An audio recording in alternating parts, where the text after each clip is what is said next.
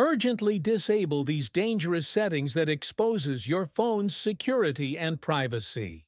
First, open the main Settings app in your phone.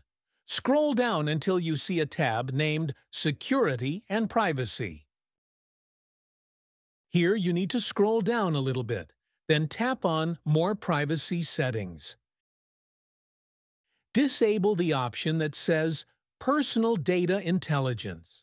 Now, go back one step and navigate to the tab named More Security Settings.